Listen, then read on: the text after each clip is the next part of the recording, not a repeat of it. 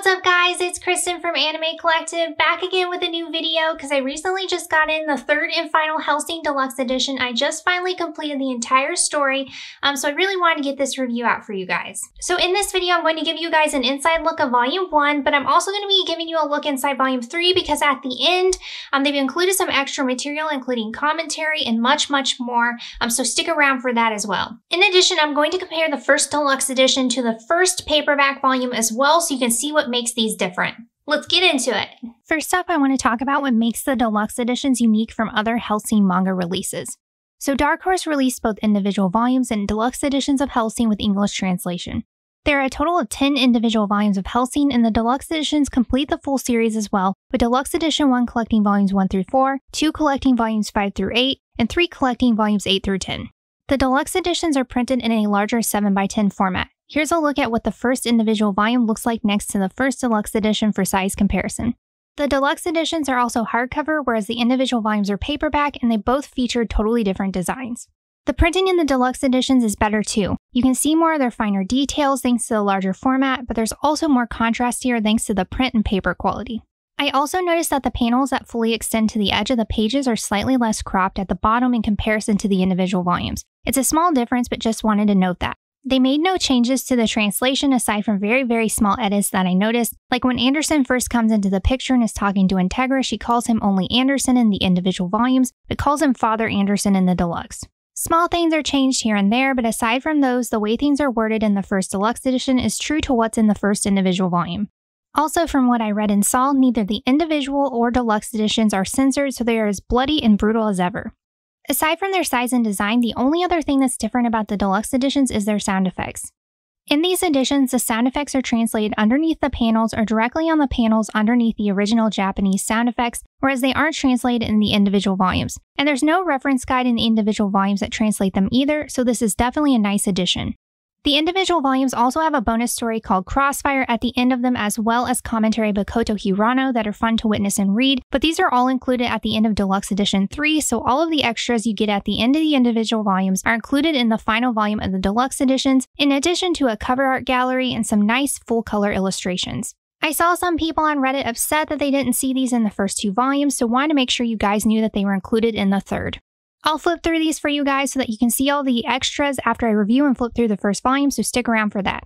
So one of the biggest benefits to these, of course, is their larger format and the way these are designed and look. And they are in that 7x10 format, which is the same size as the Berserk Deluxe Editions. These have a really nice look to them with the bold red pleather, almost in this blood red color that's wrapped around the cover. The Hellsing logo itself looks incredible, and it really looks as though it's been slashed since it's raised. And also the cross in the center is embossed into the volumes as well, which is really cool. I also want to mention that these are a lot less textured than the Berserk Deluxe Editions as seen here, so the Hellsing Editions have a smoother finish to them. Everything seen on the spine is raised as well, so these look amazing both on and off the shelf. So inside you can see the print and quality of these, which is absolutely top notch, but this is something I've come to expect from the Deluxe Editions. Their print quality and the way Kohta Hirano's art looks in these volumes due to their larger format are 2 reasons as to why I recommend these over the individual volumes. The paper quality too is much better than the individual volumes. The Deluxe Edition's paper have a brighter, more pure white color to them in comparison, and with that bright color of the paper and how dark the blacks look on these pages, the contrast is just amazing. Kohta Hirano is an incredible artist, and these Deluxe Editions really do his art justice. In addition, the Deluxe Editions are read in the original right-to-left reading format to preserve the orientation of the original artwork, which I really appreciate as well. Also, I quickly want to note that these have a built-in bookmark, which is nice. These are thick volumes, so it's nice to have these to save your place while reading. If you end up needing them though, because I ended up just flying through the volumes since they were so addicting to read. The sound effects as mentioned prior are translated on the pages as well, which is a first. Price-wise, the Deluxe Editions are up at the time of this video on Right Stuff for $37.49 USD each, and on Amazon the first volume is even lower at $27.88, while the second is going for $33.36, and the third is up for $37.08. I added those links in the description below in case you want to check them out. The individual volumes are out of print, so the prices of the individual volumes vary, but I saw a recently sold listing for all 10 volumes on eBay that sold for $250. With that said, the Deluxe Editions are probably the easiest way to fully collect the series since the individual volumes are out of print and these are cheaper to buy, especially when they are on sale. One unique thing I want to mention about Hellsing is that a few of the characters' dialogue is written with their accents in mind, such as Anderson, who is Irish, or Pip, who has a French accent, and there are German accents in this as well.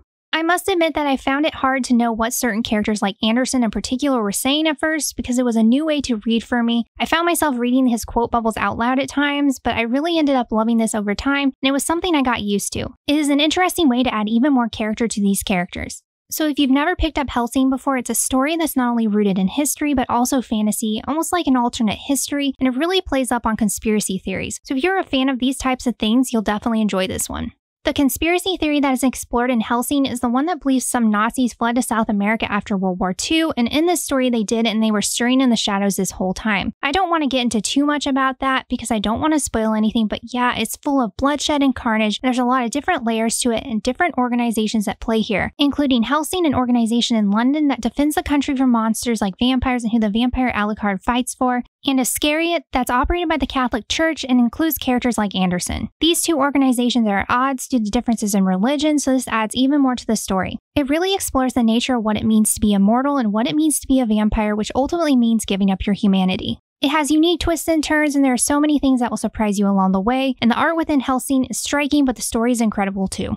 On top of all that, I really love the characters with Alucard, who's arrogant yet extremely likable and is one of my favorite anti-heroes. Or Integra, she is fearless, calm, and collected and is the director of the Hellsing organization. Walter, one of the most badass butlers. Saris, or as everyone else calls her, Police Girl, who develops incredibly over the course of the volumes and adds some lightheartedness to the series. And of course, Pip, who's a scamp but a good-hearted man through and through, being some of my favorites. There's just so many amazing characters that make this one a joy to read. The action and graphic nature of this series is another reason why I love it. This is a story that involves war and supernatural creatures like vampires who live by drinking others' blood, so I appreciate the fact that he held nothing back.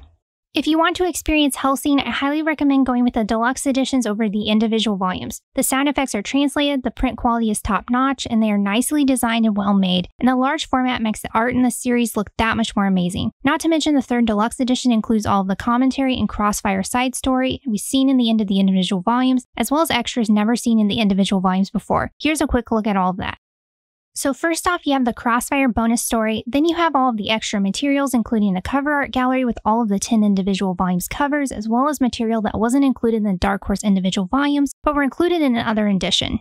Also, guys, I love all of the comedic editions that include references to Gundam, including one sketch that has the RX-78-2 on it. This one in particular really cracked me up, though. How could Zeon have won, he asks, and he responded with if Giran had found a red Behelit.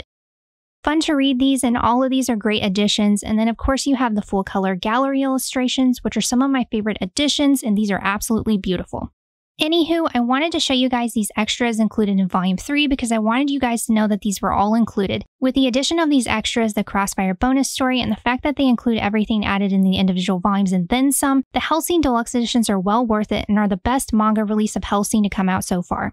That's my full review of the Hellsing Deluxe Editions. What do you guys think of these editions? Let me know. Thanks so much for watching as always, and I'll see you guys next time.